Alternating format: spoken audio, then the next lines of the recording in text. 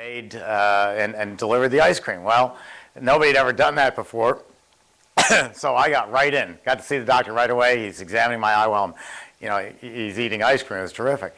This goes on for about 3 times, and then on the 4th time, I waited for 3.5 hours.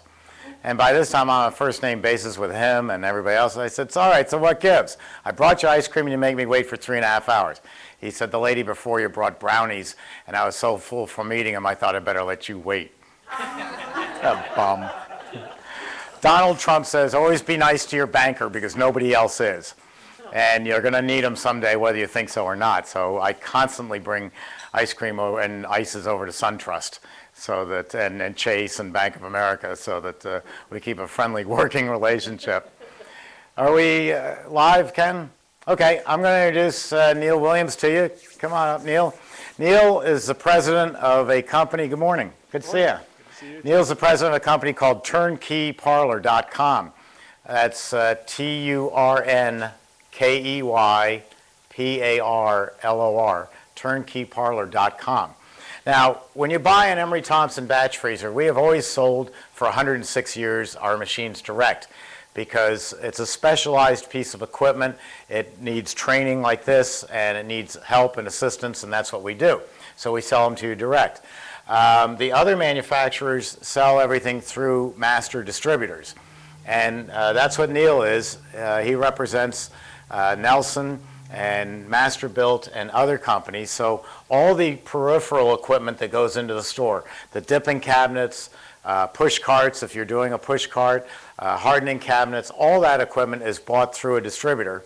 And close your ears for a second.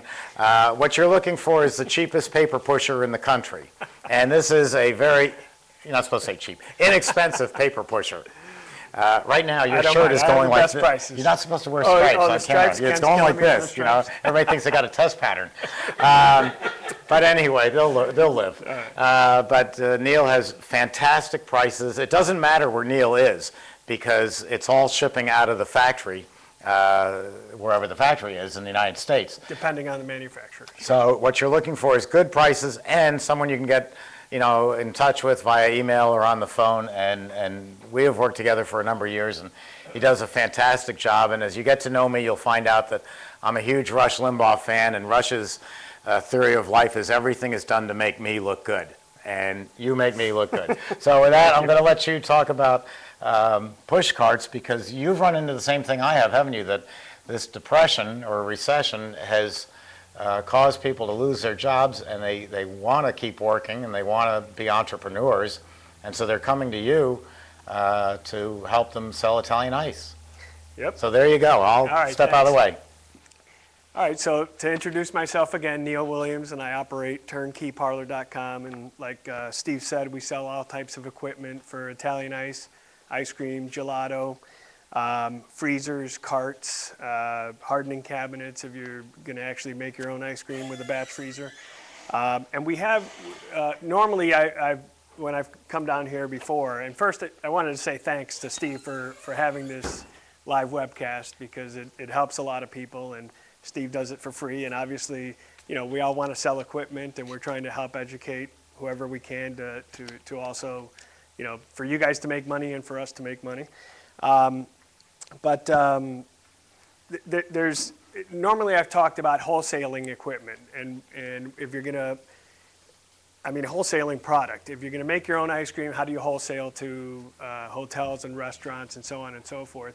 And on our website, or if you want to call or email me, I'll send you to some slides on some key factors on what you want to do and how you, the most important thing is making sure that you price it high enough so that if you end up being very successful with your product and you develop a brand, you may at some point start selling to distributors, and you want to make sure that you've built enough profit in what your selling price is to let the distributor make a profit, and then you can expand your product throughout more states, because you're going to want to sell to the distributor, and then they have to sell to the restaurant or the hotel or the account. So you got to build in a couple of different price structures in there.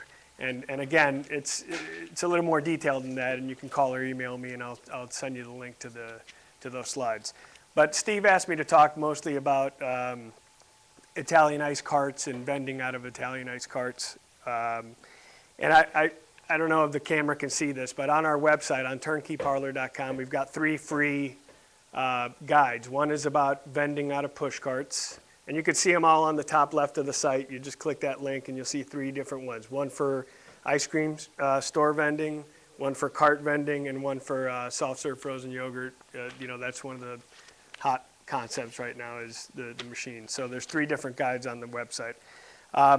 But specifically, you know, one of the most profitable businesses these days is people making their own Italian ice, or even if they start by buying it and then later, you know, invest in the machine to make it, you can make some good money. The product cost is low, and the product is popular, especially obviously when it's hotter.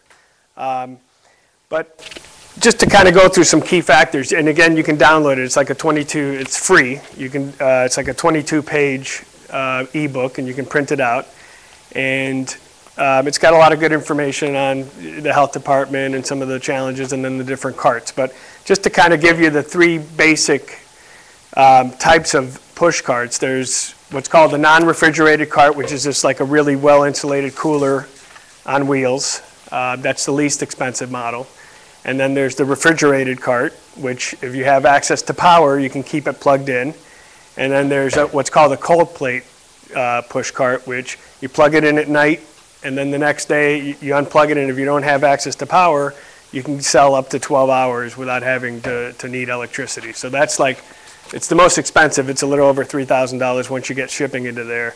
But it is the most versatile, obviously. You don't have to worry about when, you know, if you go with a non-refrigeration cart, it's the least expensive, but you got to start worrying about when your product is going to start softening and how many sales hours you're actually going to get. And then there's 2 major categories of carts. There's the smaller push cart, right, where you're just going to be dipping out of a small push cart or selling novelties or something like that. And then there's the larger carts with sinks and dip wells and canopies. You know, you can get into $10,000, $12,000 carts when you go there. But those are more for if you're going to be like in a mall or somewhere more in a fixed location. I mean, you could do events out of these bigger carts with sinks and everything, but you have to have a way to transport the cart. And again, you'll see, if you go to our website, turnkeyparlor.com, and you go to the carts, you push the carts link, you'll see push carts and dipping carts, and then you go into the different models and the different types of carts. Does anybody have any questions on how the carts work, or? Neil, how do you keep the cheaper carts or less expensive carts? How do you keep them cold? We do have, yeah, I'm glad you mentioned that, because we do have now there's what's called a CLT4NR, non-refrigeration cart. And Nelson has developed these, what are called cool packs, which are like a cold plate. So you get, from the non-refrigerated cart, it's a little under $1,800 total if you get 4 cool packs, an umbrella, and the non-refrigerated cart, versus the $3,000 for the actual real cold plate cart. But you can do the non-refrigerated cart, buy these little cool packs that are removable, and we've got a video on our website for those, so if you want to look at that. But that's the cool packs. You know, if you buy a non-refrigerated cart, obviously you have to have a freezer, you know, to bring the cool packs down to temperature and to keep your Italian ices in your stock, right? But it does give you, you know, some of the advantages of using the non-refrigerated cart is that it's lighter, so it's easier to transport. The real cold plate cart is really the best way to go, except that it's heavy. It's like 360 pounds, so you have to be able to, you know, get that. One person's not going to be able to pick it up and take it somewhere. 2 people, you have to have a ramp and get it onto a trailer. But the non-refrigerated cart is a little easier to deal with, and now we've developed these cool packs that you can pop in there, and you'll get a good 6 hours. It's, you know, plus or minus, because you don't know how busy or how hot it's going to be. But to Steve's point and his question was, you know, what do you do? How do you deal with a non-refrigerated cart? Well, a lot of people have gone out for years and sold Italian ice straight out of a non-refrigerated cart and just hope for the best as far as how long they're going to be able to scoop for. Now with these cool packs, you get a little bit more certainty. You know, it used to be, okay, you get 3 to 7 hours. Now with the cool packs, you get a good 5 to 8 hours, where you don't have to worry about damaging the product or it being too soft to scoop. Question. And how does that work with the license bureau where, the health department? Well, I'm very careful about what I personally say about the health department, because every county, even in the same state, can be a little bit different. Some states will say it's Italian ice, it's water-based. And when you go to the health department to ask them, what their requirements are, a key way to try and get permitted the quickest is to say that it's water-based. If you're going to do, it's a lot harder to get approved for ice cream, to scoop ice cream. They're going to hit you probably with a triple bowl sink, and you're going to get into the more expensive carts. There's just no way around it with ice cream. It's tough. With Italian ice, if you say it's water-based, and you say that you're only going to be doing it temporarily, you can get a peddler's permit a lot easier. And I think in Florida, they say, it's the Department of Agriculture. And as long as you say, I'm going to use a different scoop for each flavor, so that you don't need a dip well to wash your scoop. I'm going to be selling temporarily. Then you can get a temporary peddler's permit, which I think is the easiest way to get through. But everybody's going to tell you something different. That's the thing that makes it difficult. You really got to, go on your own and give it a shot and see what they say. Mainly the question was about the temperature. You're supposed to have a thermometer within your coolers. Is that what they tell you here? Okay. When the health department comes around, you always have to have your thermometer in a location. Well, if you're using the cool packs in the CLT4 no refrigeration, you should have like about a 10 to 15 degree ambient temperature inside the cart. So you could pop the thermostat in there and have it in there, and you're going to be around 10 to 15. You're going to get a temperature creep throughout the day, upward obviously as it gets warmer and you've been opening and closing the cart. But you can, it'll hold that temperature. That's what those plates or cool packs are meant to do. And another thing, they might hit you with a hand washing requirement. And on our blog, if you go to turnkeyparlor.com and you hit the blog and you search under Italian ice, we've got a little article that shows an inexpensive way to satisfy the hand washing requirement, at least in some counties. It's a Coleman hot water, a Coleman propane little hot water heater that with a jug on it with a spigot, and then it's like $300. You can buy it on Amazon or eBay, and it's got a spigot on it. Then you put a 5-gallon catch bucket underneath it, on a little table, and that's you have the hot water, and you wash your hands with it. And actually, I learned that from a health department that told me this is the way some of your customers can meet the requirement. So that's something to look at. If they're telling you everything's fine, but you have to have a way to wash your hands, then that's a way to do it. And you can email me if you can't find that link for whatever reason. Did you have a? Yeah, someone wants to know if can you temper Italian ice out of the hardening cabinet in a serving cabinet? Can you repeat the question? Yeah, the question is, can you temper the Italian ice out of a hardening cabinet into? Can you temper it, take it out of the hardening cabinet and temper it in the serving cabinet? Yeah, you can. You can do that with ice cream. Italian ice you really don't have to put into a hardening cabinet. It's a little bit different than ice cream. Ice cream, you want to go into the blast freezer hardening cabinet. You're gonna, get it down to -20. It's a -40 blast freezer. Italian ice, you really don't need to do that. You don't need to go into a hardening cabinet. You can just pop it in a storage freezer that's 0 or below, and then you bring it into your dipping cabinet, and you want your dipping cabinet to be about 10 to 15 degrees. So there's a little bit of play in between there to temper the Italian ice, but you do want to store Italian ice around 0. Whereas ice cream, if you're going to store it, you want to store it colder.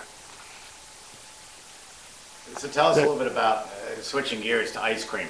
What is a hardening cabinet? What other names does it come after? Why do I need to buy one? Do I need to buy one? Hardening cabinet, flash freezer, blast freezer. The reason that for ice cream, if you're going to make your own ice cream, you want to have a hardening cabinet or blast freezer is because, unlike Italian ice, ice cream, as soon as it comes out of the batch freezer, if you don't get it down to 0 or below quickly, it'll develop ice crystals, and you'll get a grainy, icy texture in your ice cream, and that's not something that you want. So there's a few extra steps with ice cream versus Italian ice. That's why Italian ice is just an easier product to deal with all across the board. It's less expensive. It's easier to deal with. You don't really need a blast freezer. But obviously, if you want to hit a bigger, broader market, you want to make ice cream too. So in that case, you would want a blast freezer or hardening cabinet. And you want to bring it down to temperature fast. You want to harden it fast, and that's so that you don't develop ice crystals in the ice cream. Okay. Any other questions for Neil while he's here? Get him while you can. He's off to the golf course. Did I stay in the frame, Ken? Yes, you did. Well, All right. thank you very much. Thank you. Good to see you. And you're in South Carolina? North Carolina. North Carolina. So if I'm in any other state other than North Carolina and I buy a push cart or a hardening cabinet or something like that, do I have to, and you ship it to me, do I have to pay sales tax? If you're in North Carolina, that's it. But only North Carolina? Otherwise, you don't have to pay me sales tax. Okay, so you don't collect sales tax outside of the state of North Carolina? Exactly. Good, And we so ship that- all across, pretty much all across the world. Canada, the Caribbean a lot, and mostly the United States, but we do ship all over. Great. Yep. Well, thank you very much. Thanks. Good to see you. Good to see you And too. we'll see you soon. Thanks, guys. We're going to go on to a cream ice, but before we do, I just wanted to talk about something. We've gone through 2 levels of quality of Italian ice. I feel that fresh fruit or fresh frozen is the top quality that you can do. And this afternoon you're going to see I'm going to make a Bordeaux wine sorbet, and I use some red raspberries, frozen red raspberries I got from Publix that I just opened the bag and put them right in. To me, that's the same as in my scheme of levels of quality, that's the same fresh quality. The next level down is, and it's not really a level down, but just a more convenient way to get, is using the base, the iRice base, to give you the flavor. And so our food costs went from 1.5 cents an ounce for fresh to about 1 cent per ounce for the base. And this is where people say, that's it, I'm not going any lower, stop right there. And I go, what about the kids? Well, what do you mean, what about the kids? Well, kids may want bubblegum Italian ice. How am I going to make bubblegum Italian ice? Well, there's no bubblegum trees growing in Florida or anywhere else that I'm aware of. So the way you make a bubblegum Italian ice is you buy an extract. You're familiar with buying an extract. It's like buying vanilla extract when you bake a pie or a cake. And here we're using an extract. I dropped one of these once. The building smelled of bubblegum for 2 months. 3 months, Ken says. Very, very strong. To do 5 gallons of sugar water, we might only be using about 2 or 3 ounces of this. So it's super concentrated. There's a company, a couple of companies. There's Edgar A. Weber Company in Wheeling, Illinois that makes these, and it's excellent. And your recipe is going to be something like 7 pounds of sugar, 14 quarts of water, and 3 ounces of bubblegum extract or watermelon extract. And then there's flavors like cantaloupe and watermelon. You can buy fresh cantaloupe and use it in your ice. And it's going to be quite a challenge to you because cantaloupe doesn't have any flavor. It tastes delicious when you eat it, but if you squeeze a cantaloupe and get all the water out of it, there's nothing left. I mean, there just isn't enough body or solids in there. So often I'll bolster a cantaloupe ice using a cantaloupe extract or a watermelon extract. By using this bubblegum extract, my food cost drops to half a penny an ounce. So that 4-ounce portion right here cost me 2 cents. I mean, it just can't get any more profitable than this. So you can put the money towards maybe a little better push cart. So that's that product, and there's all different flavors that you can do, flavors you haven't even dreamed of. Just a little bit about packaging. I showed you the squeeze cups. We've been using the foam insulated dishes. These are 2 cups from Gelato Supply in Miami. They're nice for gelato. It's just a plastic, and they come in different colors, and containers have come a long way. Keep in mind, though, plastic is going to be more expensive than waxed paper or some of the newer products that aren't paper. They're more of a foam. So there's lots of alternatives out there, and you just call up your paper supplier or ask around or look around. When I go on vacation, when Paul and I go on vacation, I'm always working. So I'm going into different businesses and I'm seeing what I can find that's new. You know, it's free to go look at somebody else's business. It's not too smart to ask them, you know, do you use an Emery Thompson? Do you use Weber flavors? You know, they're not going to like that because they think you're there to steal their ideas.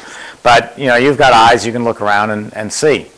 What's have you seen in terms of like eco products and packaging? What have you seen? A friend of mine, eco-friendly packaging, it's coming a long way. A friend of mine has the rights to plastic spoons, and they're expanding the line, which they're made out of cane sugar, and they will dissolve in 6 months. I mean, it's fantastic. The spoons, I mean, this thing's going to be around in the landfill till the next century. And you know, there's always, this is the problem of being in your own business that you have to learn. Spoons were not an issue that I had seen until I was listening to ice cream folks at yahoogroups.com. Again, they don't pay me to do this. I just want you to get the very best of everything. And they were talking about the issue of spoons. And they said, you know, we weren't having any problem last year, but all of a sudden, we're starting to have problems that the customer is eating a banana split and the spoon's breaking. And they're getting a sharp edge, and we're afraid of lawsuits. Well, everybody's afraid of lawsuits. So they're finding out what's going on. Well, all of a sudden, a lot of these spoons are coming from China. So it's going to pay you to look for made in USA products. I mean, it makes a big difference. We do make better products in the United States nowadays because we have better quality control, number one. We have more regulation. There's no regulation in China about the quality of this spoon, or a batch freezer for that matter. So yeah, eco-friendly is coming along. All these things take time, but it's when people ask for it, and they're learning about it. The children are learning about it in school, and they demand it of their parents, and the parents demand it of the ice cream parlors instead of the other way around, but it does get out there, and it will continue to happen, and even faster. Before we make the next flavor, which is going to be a cream ice, I meant to tell you about this earlier. Malcolm Stogo is a world-renowned ice cream, gelato, and sorbet maker. He's written about, I think, 3 or 4 books. This is his latest book, Incredible Ice Cream. And I use this when I teach. You'll see on my sheets it says courtesy of Malcolm Stogo, or adapted is what you'll see from Malcolm Stogo's book.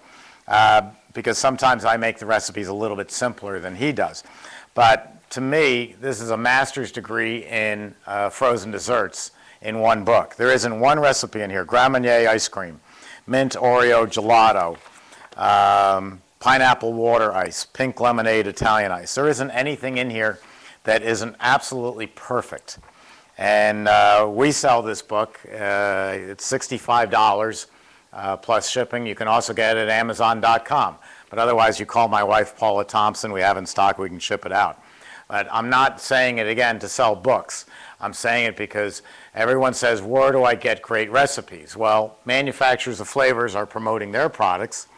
And quite frankly, some of their recipes are a little on the weak side because they don't want to raise the cost up too high. Let me give you an example, and this will surprise you. Here's a number 10 tin. This is a standard of the industry, number 10 tin. It's 3 quarts of flavor. And this is going to say something like use a quart of this to 5 gallons of finished ice cream. Well, that was written back when ice cream was 10% butterfat or milk fat. Now we run 14, 16, sometimes higher. The higher the fat content, the more flavor you need. So this company should be use 2 quarts of this flavor to flavor 16% butterfat. But they won't do it because the other guy use 1 quart on his container, and he says, see, use mine. We're more concentrated. It's not true. It's just the application has changed. So rather than rely on this will give me a baseline of what I need to use, the manufacturer. But Malcolm's book exactly tells you how it is. And again, I take things in here and dumb them down. Like he's got chocolate raisin ice cream. Now right there, that sounds great. Chocolate and raisins, I mean, it's Raisinets. What could be better? Peach cobbler ice cream, key lime ice cream, that's going to be a good one in Florida. So anyway, that's something you to know about. Again, not trying to sell books, but to try to make your batch freezer usage easier. And it doesn't matter whether you have an Emery Thompson, a Taylor, or a Cappigiani. This book it's designed for my size machines, and the Italians are in liters, but you can adapt it. It's not that hard. Now we're going to make what's called a cream ice. I said Paula's friend Ralph's in Staten Island is probably the guru of cream ices. I think he makes the best, and I'm going to make a close second of it today. We're going to make Oreo cookie cream ice. Cookies and cream. You can't say Oreo cookie. You won't believe this. Man, businesses get so stupid sometimes. It was in the mid-'70s when one of my friends was one of the first. He was in Secaucus, New Jersey. He was probably the first person to make Oreo cookie ice cream. And some mid-management person from Nabisco came in and said, "You can't use our name." And so he had to take or we're going to sue you for everything you own. So he took the name off and called it Cookies and Cream, or he could have called it Hydrox. Hydrox was saying, "Please use our name." But people like Oreo cookies better. Think of all the marketing, the free marketing they could have gotten over the last 30 years if they said, "Yeah, call it Oreo cookie." Reese's Pieces is called Reese's Pieces ice cream. They realize we're getting free advertising every time they sell a scoop. That was just ridiculous marketing, and they won't go back on it, and I don't think my ice cream parlors would ever take them back on it. So it's called Cookies and Cream. Sugar, water, cookies, a little bit of vanilla, just like making an Italian ice, but now we're going to add some of the dairy products. So let me get this put together, and then I'll tell you what I've done. So I've got the 3 quarts of water and the sugar over here measured out. Let me go off screen for a second.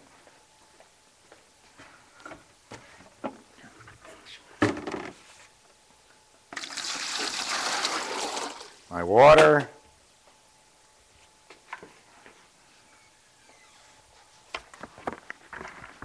I used to have a table up front here, but then nobody could see what I was doing. And so I'm just adding my sugar. And that recipe's on the website. Oh, by the way, I forgot. We have a series of free DVDs that teach you how to make all these different products. And all you have to do is send us an email at etfreezers@gmail.com, and we'll mail you out the free DVDs. What are there, 4 of them or 3, Ken? 4 of them for free. And they're going to be like this course. They're going to teach you everything I can think of. There's no script. I just, ramble on and hope that I teach something good. So they're free, give you a good idea of what's going on. One gentleman in the audience asked to explain single phase versus 3-phase and air-cooled versus water-cooled, and we'll get into that right after lunch. We call it Lunch with the President, so we're actually going to feed you lunch. So I've got the sugar and water, and the cookies I have to go get the ice cream mix, and I'll explain what that is. So excuse me one second while I go out to the refrigerator.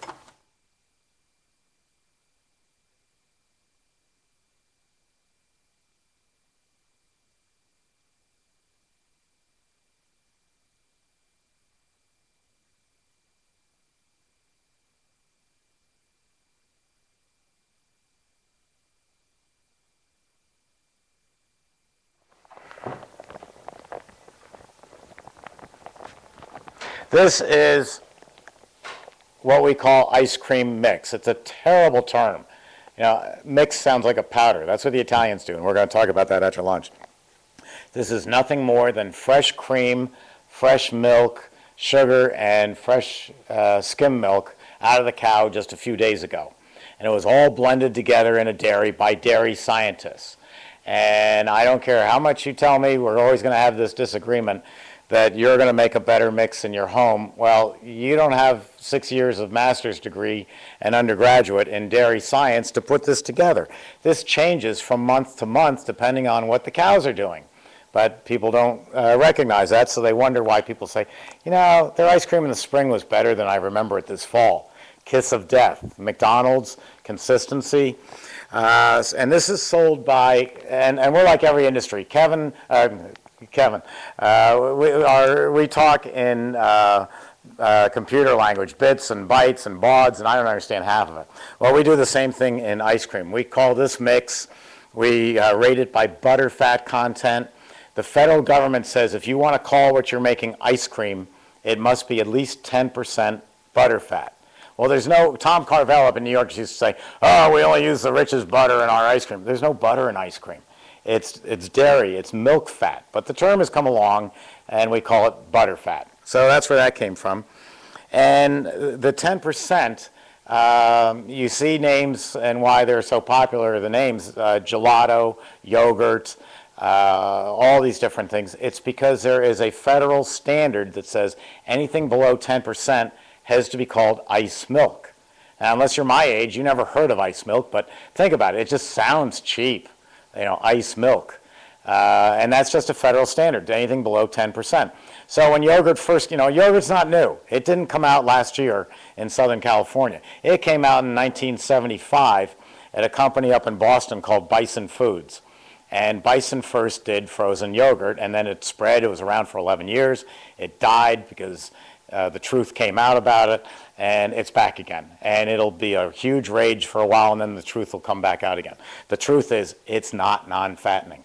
When someone says it's fat-free, in a machine, you have to freeze something. Otherwise, you're like the basketball player who forgot the sugar. It's just going to be a giant ice cube. So what do we freeze if we don't freeze fat? We freeze sugar. So it may be fat-free. By the way, my Italian ice, great buzzwords: fat-free, sodium-free, cholesterol-free. I can even make it all natural.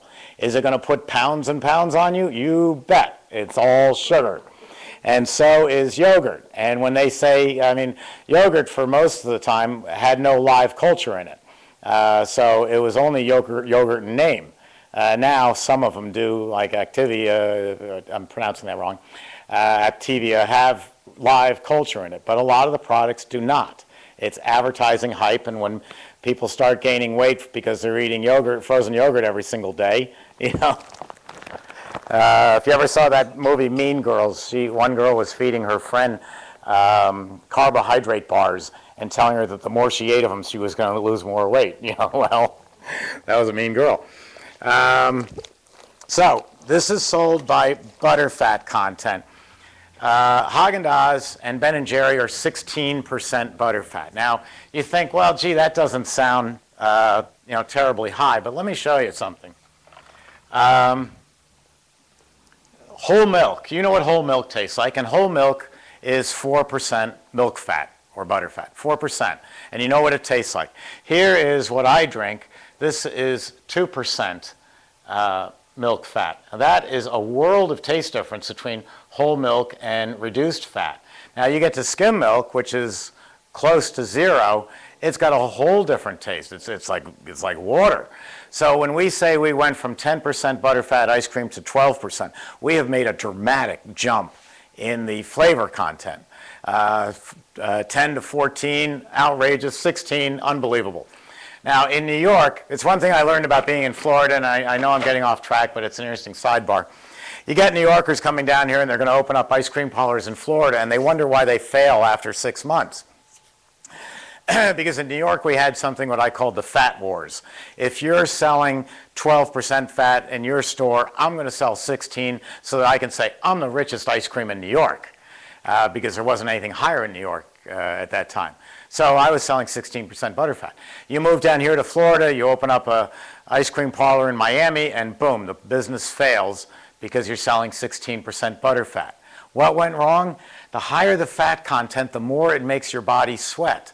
If you go out today and it's 87 degrees and 100% humidity, and you eat a steak at Ruth Chris and step outside, you're practically going to drop dead from the fat that you took in from the filet mignon. It just makes you feel awful. It gives you a stomach ache. It's just awful. So my really smart ice cream parlors are selling 10 or 12% butterfat here in Florida because of the heat and the humidity. And you get above the Mason-Dixon line, then of course Virginia, or a little above Virginia, Pennsylvania, we start getting into the higher fat ice creams. So it's like that nightclub where they said too much is never enough, Texas. Too much can be too much, especially in the dairy business. So for a cream ice, we're it's not a sherbet, but it's getting closer to a sherbet. We're basically taking an Italian ice formula, but adding some dairy to it, which is going to really smooth it out. You were mentioning about smooth and coarse. It will make it very smooth to make a cream ice, and that's what we're going to do. And the Italians call it a cremolata. We just call it a cream ice. So I need 24 ounces of mix. And what do we got here? That's not much. It's not going to be a huge amount.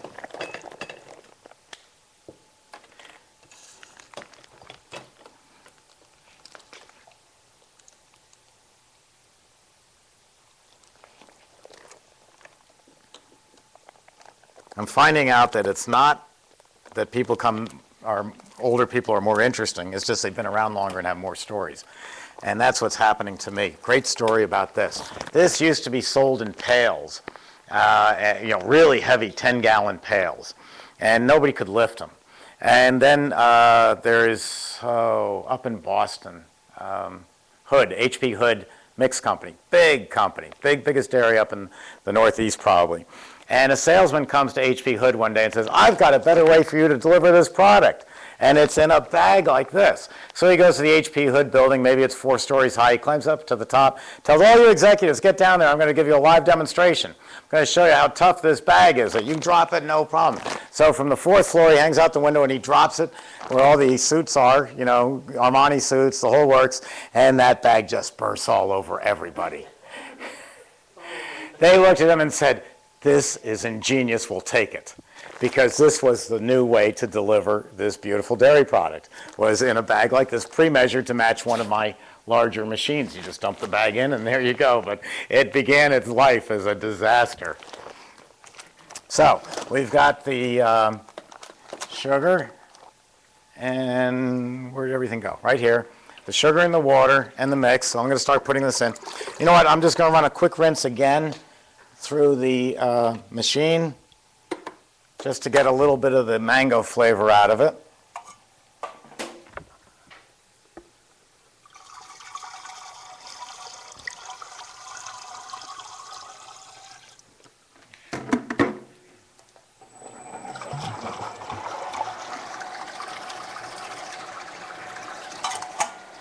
Any questions so far? How am I doing? Is there any difference of cleaning out with cold water and warm water? No, not with an Emery Thompson. The question is there any difference between cleaning with cold water and warm water? That's a huge question. Because if you take this dairy mix and you spill it on the floor, it's like dropping 5 dozen eggs. You'll be here all day sloshing around dairy fat, and boy, is it slippery. Oh, what a mess. You put cold water into a machine and ask it to clean the machine, and all you get is a big slimy mess of a machine. It doesn't cut through the butterfat. You need hot water to cut through the butterfat. Every manufacturer except Emery Thompson says, don't put hot water in your machine. Why? Because you'll ruin the freezing cylinder. But my freezing cylinders are 6 times thicker than anyone else's. Every other machine on the market is Italian, either Italian in name or owned, or they're buying from Italy, their machines. So they're taking thin stainless steel and they're stamping it. And you can only stamp this so far because as you stamp a piece of stainless steel, a flat sheet, it gets even thinner. So you end up with a very thin, almost paper thin freezing cylinder. So don't put nuts in, don't put cookies in, don't put candy in, and God, don't put hot water in. You'll ruin the machine. But Emery Thompson, I take not thin stainless steel like that and stamp it. I take plate stainless steel like you see in the back of a pickup truck, the diamond plate, except mine's flatted stainless steel. We actually rolled it on a big machine, and then we heliarc weld it, weld on the back plate, and that becomes the barrel. It's 6 times thicker than anybody else's barrel in the industry. So we say, hey, anything you want. Hot water, nuts, cookies, the works. I do make one caveat about that when I sell it to a restaurant, because restaurants, in my experience, especially in New York, have practically live steam coming out of the pipes. I mean, you touch it, it's going to burn you. So my way of working with the machine is 108 degrees, you wouldn't even want to shower in. I mean, that's not terribly hot, but it is hot water. But if you can put your hand in it without pulling back in pain, it's fine for the machine. And that's going to cut through the butter fat I'm just going to do one more rinse on that because I just have a little color in here. It'll cut through the butter fat real quick and, you know, just make your job a whole lot easier. So hot water is definitely important for cleanup.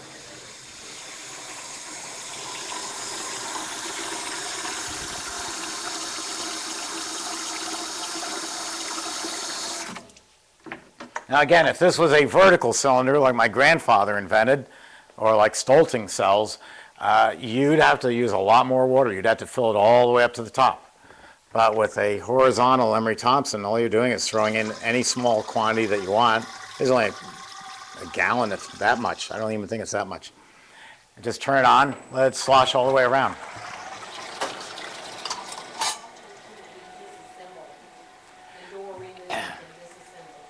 How often should the door be removed and disassembled? If I'm talking to the health department, I'm doing it every night, religiously, every piece, examining every piece. If I'm running an ice cream parlor, I'm taking all the parts off and throwing them in the dishwasher and knowing that it's doing a fine job.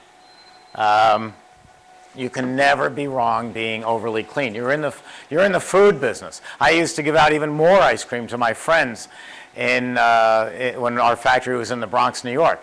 And my greatest fear was to pick up the New York Times the next morning and read 16 people dead of food poisoning in Rye, New York. You know, I didn't want to ever see that.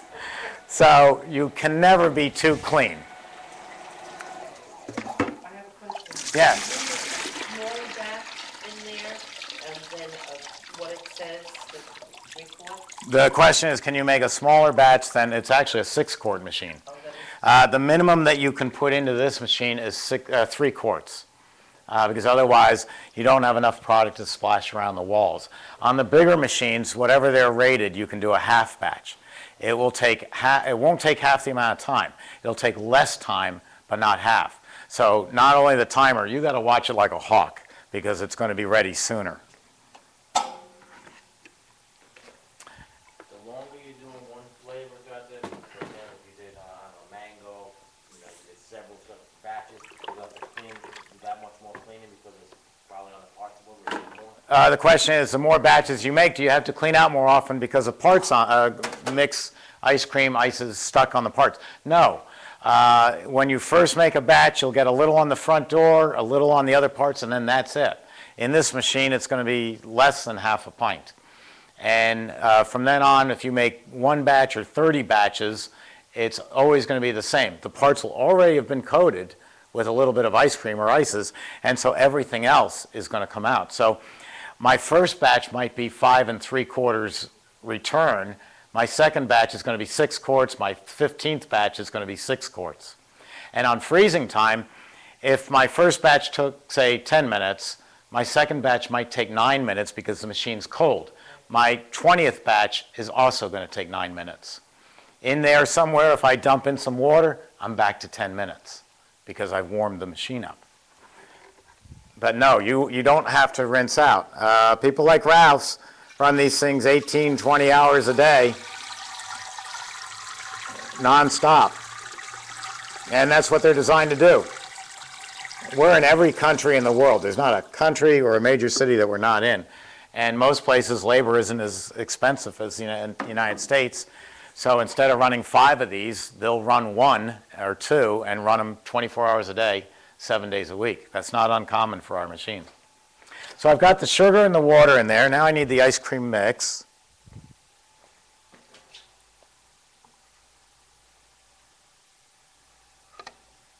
I have not tasted this formula, so I don't know what we're going to get. We'll find out. And a little bit of vanilla. I use Lockhead or Nielsen Massey. They're both family businesses, and they're both American. This is Lockhead, and it's wonderful stuff. And the people over at Nielsen Massey are a great product too, equally as good. So it calls for about 1 ounce, and that's about that. Now again, I'm breaking my own rules. I should have measured that, because if I'm doing this and you had it 3 years ago, it should be exactly the same. So we've got everything in there. We'll turn it on. Now, on these Italian ices, I'm running them at full speed because with dairy product, with regular ice cream that we're going to make after lunch, we can adjust the amount of air. With sugar and water, if you take the mango formula and put it into ice cube trays and throw it in the freezer, it'll expand 17%. That's the normal expansion of water. You know how the ice cubes crown over if you still have ice cube trays? That's all it'll expand. I mean, the machine will add a marginal amount, but not much. So for the most part, what you put in with Italian ice is what you get out. On this one, we might get a little more because we have thrown some dairy in, but I'm still not going to, vary the speed that much. I'm coming there. This is the best part. This is where the recipe is. There are exactly 3 cookies reserved for the ice cream maker. So, and you won't mess up the recipe. So I already ate my 3 last night. This is the greatest invention that was ever made. The pullback, because Paula doesn't know that this is sitting up on the shelf, with some other stuff. And three months ago, maybe, I peeled it back. I had my cookies and put it back. I love it. And Hydrox just doesn't cut it. It's not the same. So I'm going to add these right while the machine's running. It does spit a little bit sometimes. You can't do this with any other machine. The openings aren't big enough, and they'll void your warranty. Because the machine's going to do it. Now, when I'm making ice cream, good point. Let me just keep getting some of these in. This will grind them up. And if I was blindfolded, if you were blindfolded, and I said, here, taste that product. What's it taste like? Oh, that's Oreo. I can taste it. You take the blindfold off, you don't see any Oreo cookies. So I call that the fruit flavor and fruit identity, 2 terms I came up with. Even though they're cookies, we'll call it fruit. My fruit is going into the machine. That's my Oreo cookies to give me my flavor, but I don't see any. So while that's running, I'm going to break it into 4 pieces. And if I was making ice cream, I'd open up the gate, not all the way, but halfway, and I would just shake my pieces. Now I've got my identity. I can see, oh yeah, I see, that's Oreo cookie. Commercial ice cream. When you buy Haagen-Dazs nowadays, it's made on a commercial freezer, 1,000 gallons an hour. The machine can only make vanilla or coffee extract. Everything else is added by a $40,000 machine called a fruit feeder. It's out here, and it's injecting strawberries, it's injecting cookies into the finished ice cream. So technically, the difference between, let me just try something. Nah, it didn't make any difference. I slowed it down a little bit. The difference between commercial ice cream and homemade ice cream. Commercial ice cream will always be vanilla ice cream with strawberries injected into it. That's strawberry ice cream. Homemade ice cream, where on an Emery Thompson, where you can put the strawberries right in. For every particle of vanilla mix, there's a particle of cookie or strawberry right next to it. So my taste is going to be more intense than what you can do on a Cappigiani or a Taylor or a continuous freezer, because they can't put anything into the barrel. So it's a huge advantage taste-wise. It's also very convenient.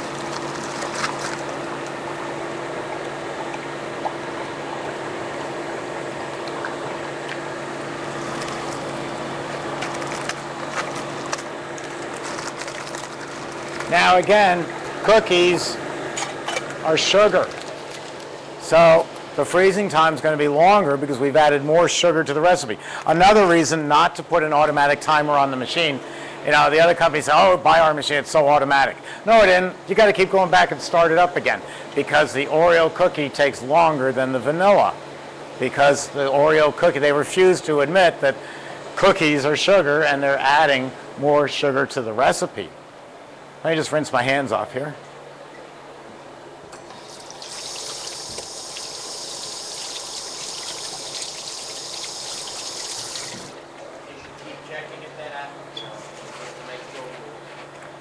Yeah.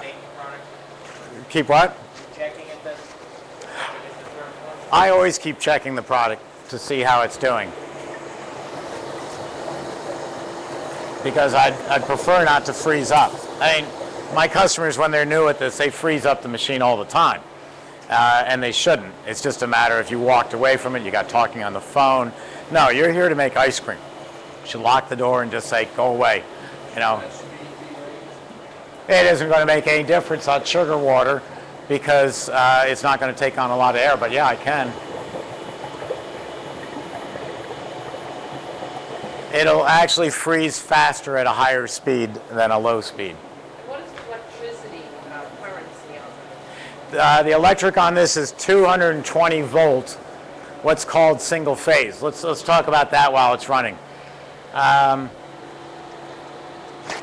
There's a bunch of different powers in the United States. Not a lot, but your light bulbs are, you call it 110. It's actually 115. So let's call it 110 light bulb. That's light bulb power, and you got that in your house. Then you have your central air conditioning system in your house and your clothes dryer, if it's electric. Those are 220 volt. They're heavier. They're twice as heavy as this. This is one line of 110 volt.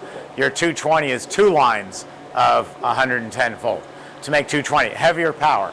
This runs on heavier power. So wherever your clothes dryer is, this could run. Now, where it gets complicated is there is then single phase and three phase. Single phase is all across the United States of America. It's in every community. That's what's in your house. When you buy 200 amps of service for a new home, it's 200 amps of single phase power. And then everything divides it up. This takes 20 amps, that takes 15 amps, that thing takes 12 amps until you get to all your amp usage if you were to run them all at the same time. That's single phase power. Here in this factory, I need a lot more power for all the machinery that's out there that you'll see later on. And so they deliver to me 220 voltage, but three phase. Instead of two wires of 220, it's three wires.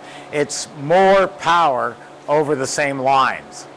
Now, the problem is three phase is only available here in the park. In your home, there's no three phase. In your town, on your main street, they used to put in three phase for you, but nobody's using it, so it costs too much, $40,000. They just say, no, we're not going to do it for you. So what do the Italians do? You know, Taylor, Stolting, Cappigiani, Electrofreeze, they're building the machines in Italy. We're final assembling them over here, and they are three-phase power because that's what all of Italy, all of Europe is three-phase, no single phase. So they bring it over here and they say, okay, you want this machine? Fine. Here's the price. Oh, by the way, you need a $2,000 transformer to make it work in the United States. My personal feeling, because we are so arrogant as foreigners that we're not going to build to you puny Americans, you're going to take what we offer you. So you buy it that way and you buy the transformer if you want us. And now you got a machine that if you decide to retire in 5 years, you can only sell it to someone who also has three-phase power. I build my machines handmade from the ground up. So we build according to your order, single phase or three phase, air or water. So this one is single phase, and that means I can run this in my living room, I can run it in Canada, I can run it in Mexico, I can run it anywhere in North America, I can run it in my garage. So that means I could sell it to anyone. So it's got much higher resale, even forgetting that it's an Emery Thompson. It has a higher resale just because it's single phase power. Now, air-cooled versus water-cooled. Did I leave my, yeah. I'm losing my voice. Let me just grab a sip. This has an engine in it. We call it the compressor, or the whole package is called the condensing unit. Your home refrigerator has a teeny tiny condensing unit in it, about an 1/8 horsepower, 1/8, if that big. And it's air cooled. Your refrigerator is sucking air in from the bottom and blowing it out the back, so you don't even know what's happening. Your refrigerator is an air cooled unit. This is an air cooled unit. This one is sucking air in from the back and blowing it out the sides. That's how we're cooling the engine.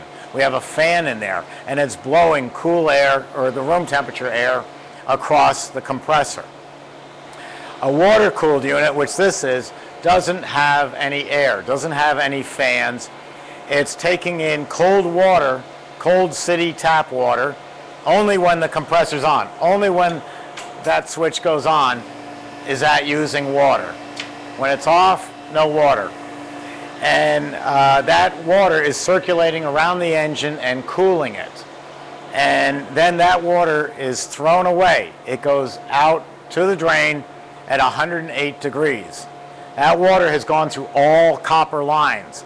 Paula's in my house up in Pelham, New York, was so old it had lead lines. The water coming out of this machine is cleaner than what we used to drink at our house in Pelham. And you could drink it, but you're not going to. But there's no reason, you see me go over there, no reason I can't wash utensils with it or buckets. So I'm getting extra duty out of the water. I'm using it twice. Now you say, oh, you're wasting water, it's bad for the environment. Yeah, it is. But look at it this way. We're in Florida. This room is set at 76 degrees right now. It's been, or 75. It's been maintaining that all day long. This thing's cranking out some hot air. This baby would crank out twice as much hot air, and then 4 times and 6 times on the bigger machines. That means that in order to maintain 75 in this room, the air conditioning unit out back has got to burn like crazy to cool this room. And that air conditioner outside is using electricity, which is ultimately what? Fossil fuel. Fossil fuel is going up much faster in price than water. Water is expensive. Yes, I know you're paying sewer charges too, but look at your water bill. It hasn't really changed much in the past year.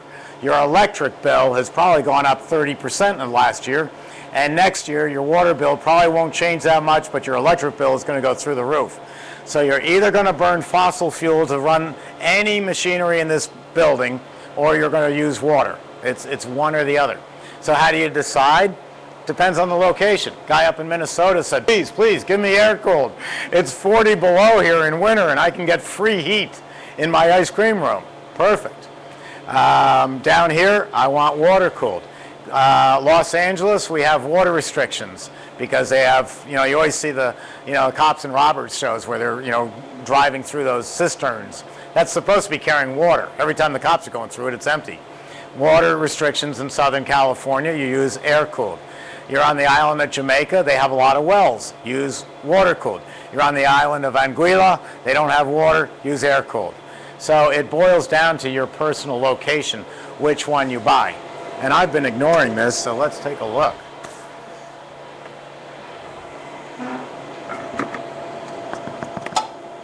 Oh, that's nice. Turned off the refrigeration. I don't know how well you can see that, but that's just pouring out. How about that? And again, that timer was $6.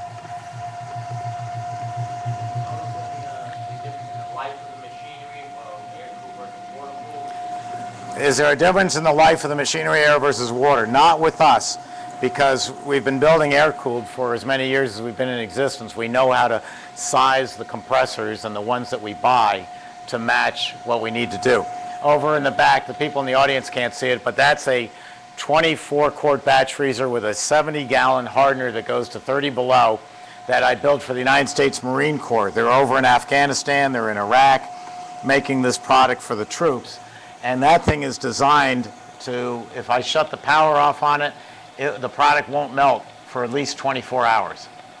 It's also designed to be dropped out of a cargo aircraft with 3 parachutes, land on the ground, and immediately run. And the instruction book, which costs $17,000, courtesy of the federal government, shows particular points in it where to put C4 to blow the damn thing up if it ever falls into enemy hands. I figure, what could be better détente than to give them an ice cream machine? Come on. But, the joys of the government. So, there's our Oreo cookie Italian ice. I'll bet you it's good. We're going to find out, and then we're going to have lunch. So, let me go get the cups again. And I can turn this off. And we'll see if this is any good. Again, I've never made this one, so we'll see. I need more of these, so excuse me 1 second. I'll be right back. No. Give you fresh. We'll be done, and we're just having the ice. Where'd these go? They were here. They're inside. Oh, can you show me? We'll be done in 5 minutes. Okay.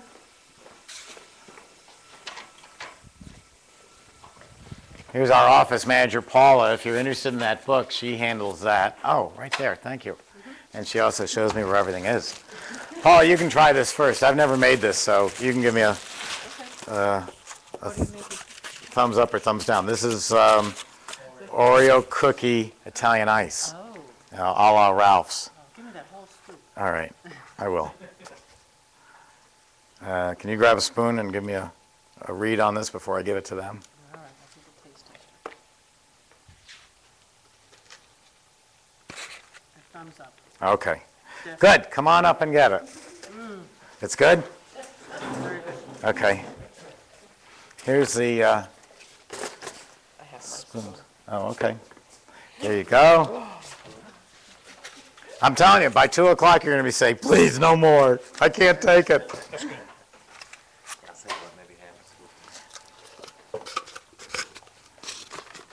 Whoops. Well, you don't have to eat it all.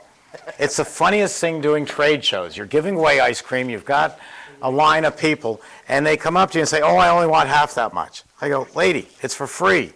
But I understand that, and in fact, I tell people that we have this argument on Ice Cream Folks once in a while. Should we give a half scoop or children's size to seniors? And, you know, they say, no, it's designed for children. Well, people just don't always want that much product. And so if you say no, because they ought to be buying a full scoop, you're passing up $1.50 that you didn't have in your pocket before. So why not give it to them? Why not give people what they want?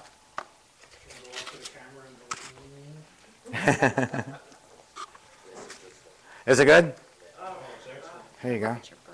Yeah, take it with over there to look. All right, I'm going to try it. See, I wait to see if it kills all of you, and then I try it.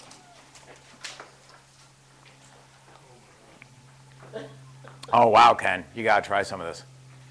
I'll bring it to you. All right. See, Ken's from the old school. He wants it in a squeeze cup. And then you have those little bits and pieces Of Oreo. Isn't that great? See, you can't do that with other machines because you can't throw the product in. This would have been a different color. This would have been white, and we'd be throwing cookies in. It's just not the same. Wow, that's good. Now, if you wanted to keep more identity, you could just add them in later. Yes, you would put, if you wanted to keep the identity, you would put half your cookies in the machine and the other half snap each cookie and then break them up and throw them in later. And then you've got what I said, the fruit flavor and the fruit identity. You're blindfolded. You can certainly taste that and say, yeah, that's Oreo cookie. But you look at it and you don't see, I don't think we showed the audience, you don't see any Oreo cookies in there. You sure do taste them. So we've got the flavor, but we don't have the identity. The identity would be adding them as it came out. Well, you got some of it. Yes, you do. You've got some pieces in here. Well, that's actually a new blade system that we put into effect about 5 years ago, and it doesn't quite beat up the product as much as it used to. So it really works Since well. you added cream, you have to be more careful with it, letting it melt down and refreezing it. Well, I would never let a dairy product melt down and refreeze. Italian ice, theoretically, if you didn't sell it, you could melt it down and reprocess it through the machine. But really, I mean, the tub cost you $3, and you're going to risk your customers by giving them a reprocessed product. I just don't like it. I throw it out, and I study why did it not sell. I mean, did a monsoon come through at 2 in the afternoon and I couldn't do anything about it? Or is it a flavor people just don't like? I love it, but you don't, and so it's not selling. Or did I just plain make more of it than I possibly thought I could sell? So don't just say, oh, I'm going to refreeze it and give it to the customer. Ask yourself why it didn't sell. You know, sometimes the best decision is to not sell something, take it off the market. If it's dairy product, I never redo it.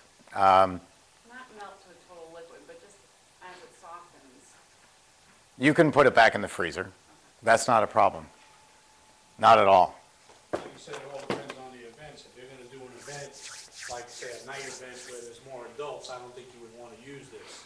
But if you're gonna do an event where there's kids, you would probably wanna do an Oreo ice. Yeah, did you all hear that? He was saying that this product, and I'm going to talk about that for a second, if you were doing a nighttime event, this may not sell to the adults as much as it would to children, though I don't know, it's pretty good. But it would definitely be more, certainly bubble gum is a good example. You're not going to sell bubble gum to adults at night. Champagne sorbet, absolutely. Yes. And we're going to make a Bordeaux wine sorbet as the last product this afternoon, which will knock your socks off. It's great. It would do good if you know there was gonna be a kid event somewhere. Yes, it would. A kids event would be great. Let me tell you a little bit about Italian Ice, and I tread carefully, but forgive me. If 3 people walk into my office and I have to guess what's your favorite flavor of ice cream, I can't do it. I have no idea what you like. But if 3 people walk in and they're of different backgrounds, I can pretty much tell you what flavor there is going to sell. If they're black, it's going to be cherry or grape or watermelon. If they're Jewish, it's going to be chocolate. If they're Italian, it's going to be lemon. If they're Hispanic, it's going to be a coconut flavor. And it just holds true all the time. And what that does for me, unlike ice cream, is I can look at a market. I can say, okay, Harlem, we're sure not going to sell chocolate up in Harlem today. Or in South Central Los Angeles, we're probably going to sell more of the coconut flavors. I'm a Presbyterian. We form a committee to make a decision for us. That's all we know to do. Lemon is so Italian that when they go in to buy, when an Italian goes into a pastry shop to buy a cherry Italian ice, he says, give me a cherry lemon ice. Give me a grape lemon ice. Lemon ice is the generic term. Just like in Philadelphia, they call it water ice. And that is a huge advantage because you can look at your market with Italian ice or sorbet and say, this is what's going to sell. Don't bother taking bubble gum Italian ice to a fine French restaurant. They're never going to buy it. You either have a question or you have to go to the bathroom. Both. Okay. They're still confused about the difference between single phase and three phase. So am I. Still confused about single phase or 3-phase. Again, single phase is what is all over the United States. It's 220 volt, it's 2 wires, and it's what's here. It's in the box back here. 3-phase is what's in my factory because I'm using a lot more power. You're buying 100 amps of service for your house. I have 6,000 amps of service for my factory, way bigger than you have.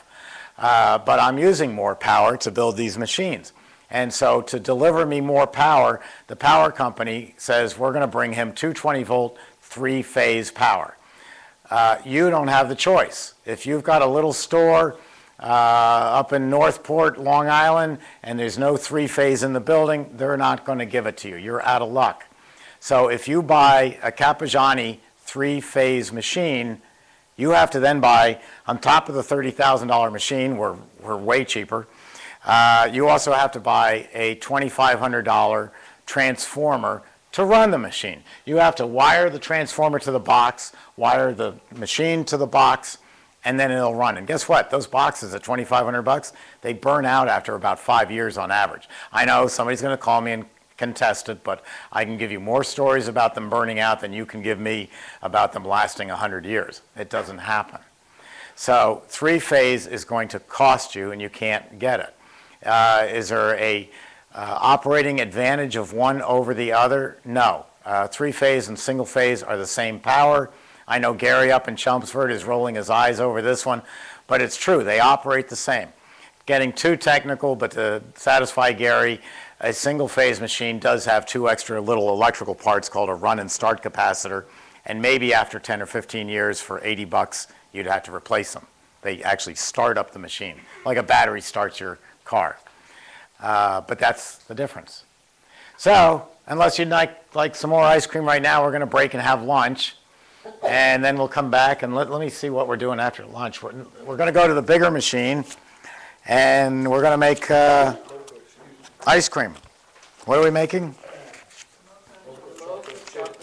Oh, gelato, yeah. Oh, boy, do I have a lot to say about gelato. Okay, fasten your seatbelts. It's going to get bumpy. Our machines make better gelato than anybody, and I'm going to tell you why I don't like gelato. But you know, you'll agree with me by the time I'm finished. So, if you'll pot down my mic, Ken, we'll